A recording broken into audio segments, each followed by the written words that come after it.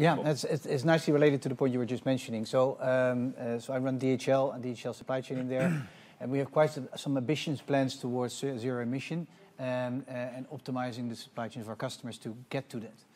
But one of the things we obviously always face is that we also run an airline, and that's actually the biggest ambition on how do we get that carbon neutral.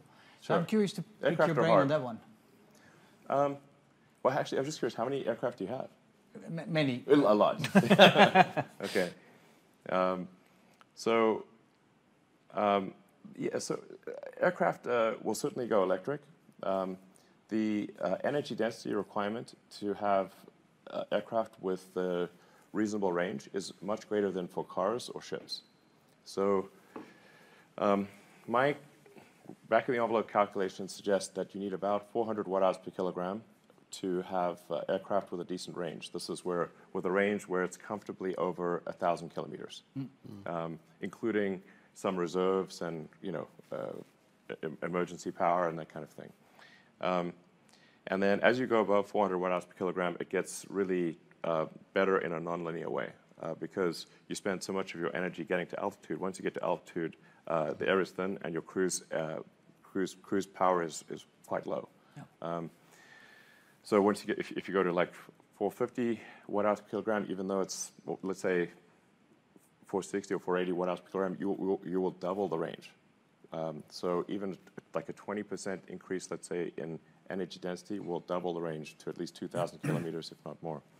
So, and we're getting there progressively with improvements in the energy density almost every year. So this is just watt-hours per kilogram. And a lot of the improvements in energy density actually also improve the cost because you need less material because you're able to put more energy in the same amount of material, which means less material per unit of energy.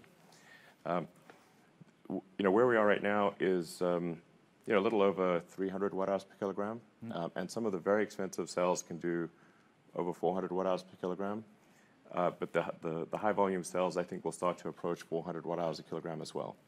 So I would expect to see a significant transition to electric aircraft, starting initially with propeller planes because they're generally more efficient per kilometer than jets, and then turboprops, and then commercial airliners and that kind of thing. That transition probably happens, I think, reasonably soon. Within the next 5 years, we should start to see electric jets.